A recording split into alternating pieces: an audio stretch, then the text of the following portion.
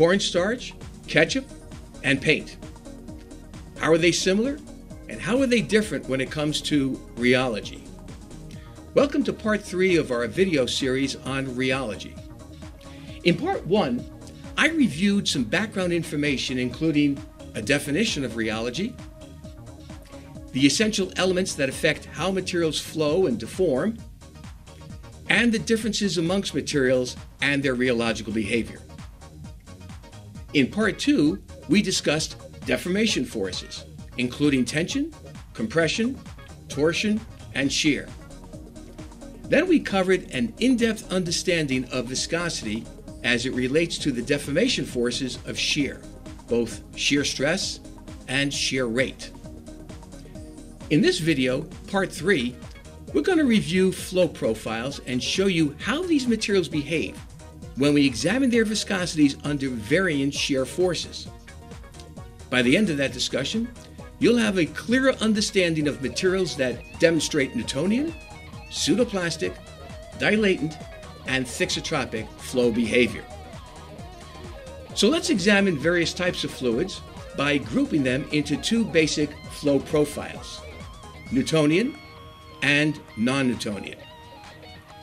Newtonian fluids are liquids whose viscosity does not change with a change in shear rate.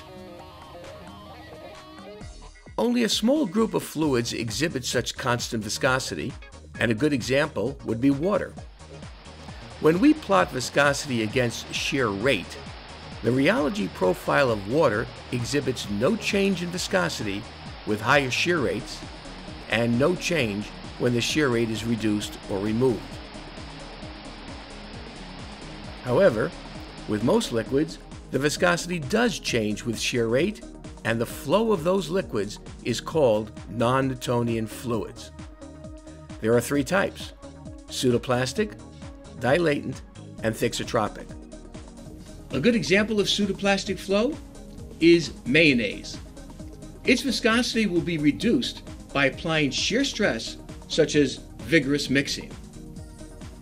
Mayonnaise is a shear thinning material whose viscosity continuously drops with increasing shear rate and recovers along the same path when the shear rate is reduced. The question is, why would pseudoplastic materials become thinner with an increase in shear rate? Well, pseudoplastic systems contain polymers which at rest are coiled up due to stabilizing molecular forces.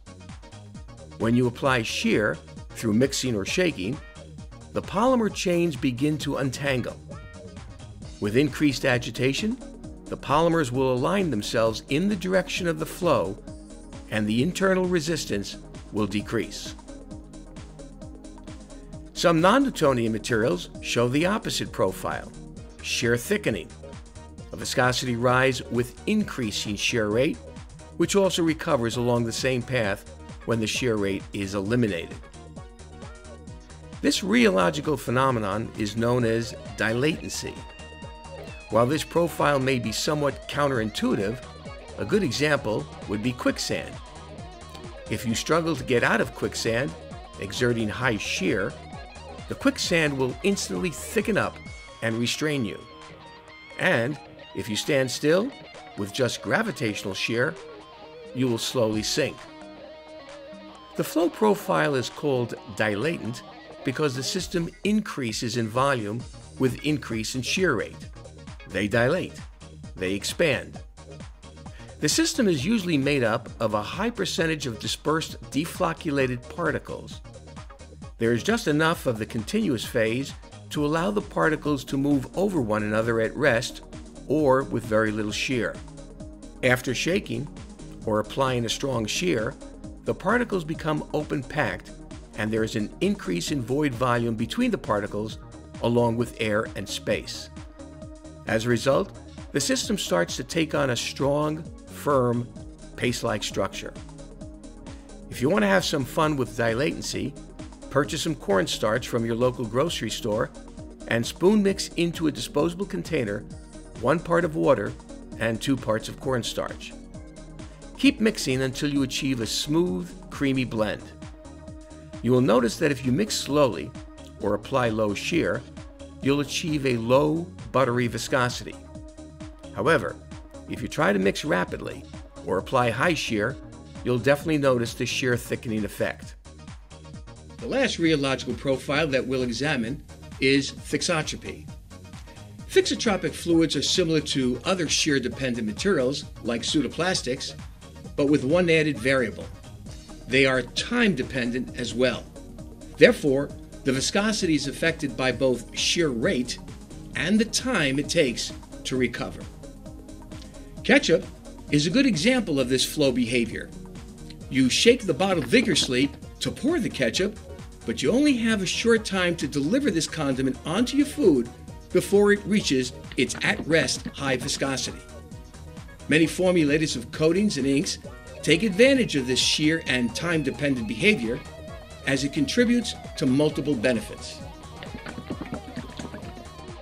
Recall that pseudoplastic materials will decrease in viscosity with increasing shear rate and recover along the same path when the force is removed. With thixotropic fluids, increasing the shear rate will also decrease the viscosity.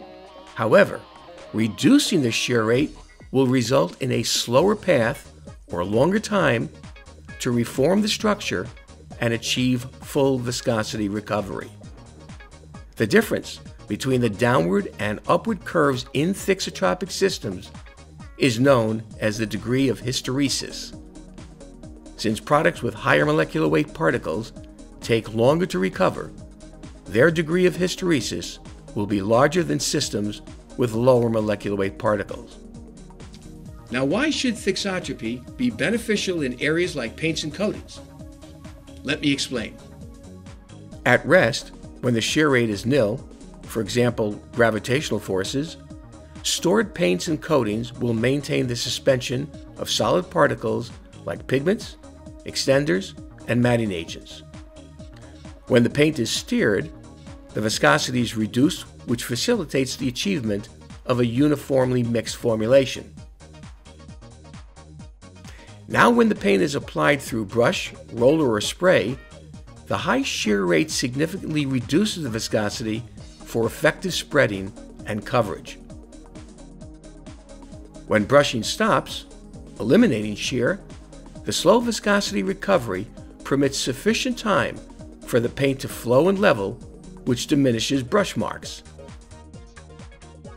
At rest, full viscosity is achieved and sagging of the paint, particularly on vertical surfaces, is reduced.